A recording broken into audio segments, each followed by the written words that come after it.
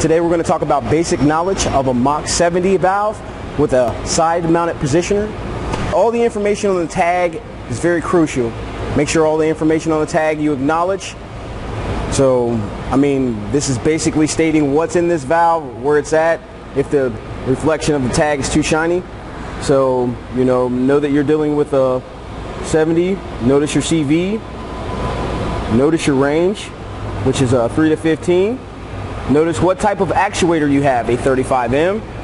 Notice what the action on the valve itself is.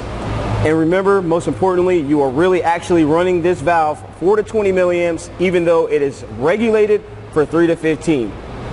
With that 3 to 15, note that before you do anything, putting air in this valve, that you want to maintain the max pressure of this valve in order to be safe. And in order to keep your positioner and your actuator functioning at the proper level. All right. All the tags placed on these valves during and after test are there for your convenience, so please follow them. All right, now I'm going to go into a basic setup for this particular valve. Nope. Even though it runs 3 to 15, it is running 4 to 20 milliamp. So I have a loop calibrator here to set that up. Whatever signal you have while running to it, make sure it still runs off of that 4 to 20 milliamp.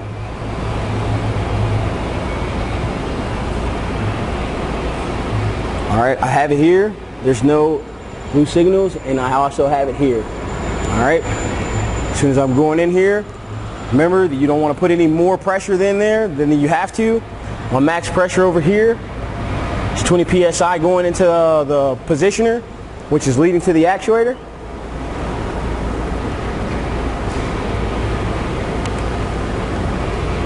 There's a manual and there is an auto. Right now it is in manual, so you can manually move the valve up and down.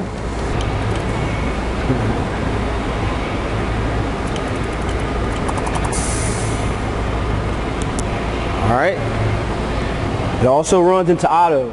Tap the hand key once. You can set this valve into auto, and then you can run it from 0 to 100.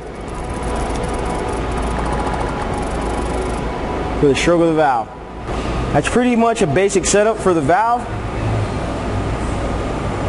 Being that it is reverse, you're going to be closed and you're going to open. So I'm just going to open the valve up one more time. Close it. Valve's closed. Normal close to open at 20 milliamps. Hold the hand key. This will get you back to your settings. First one that pops up is away. Second one, if you're less than a 1-inch stroke, it will not be on 90 degrees. It will be on 30 degrees. This is going to be setting number 4, which is your initialization. We'll be back to that one. Parameter 7 is fall. This is important because this will tell you the difference between reverse and direct. Basically what it is this parameter needs to be in fall. Parameter 38 needs to be into fall, and parameter 39 needs to be into up, like fall up for this reverse, and for a direct, it would be fall down. So this parameter 7 is important. So since we're dealing with the reverse, it needs to be fall up. We're going to go through all of our settings. Then we're going to go 12. Should be in linear. 34 should be in 0.2.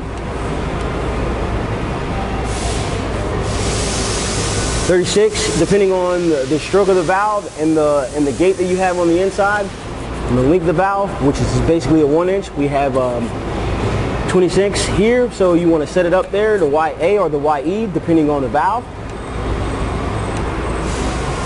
38 fall. 39 is up, which is where we want it to be. We're going to go back to parameter 4.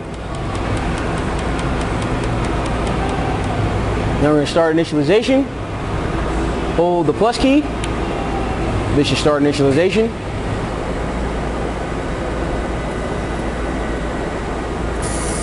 Which it does. Once it gets past parameter 3 or run 3, that means it'll find all the other 2, which is 4 and 5. It takes a little while to set up, but when it does, you'll finally be ready to run your valve the way that you'd like.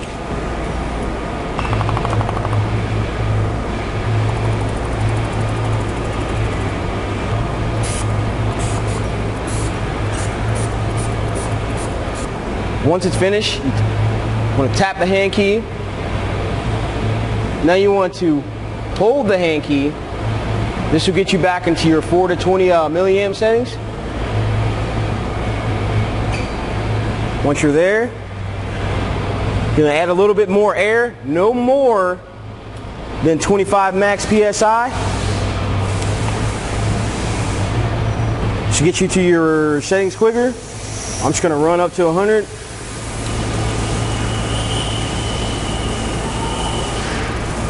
At this point, you should be fully open.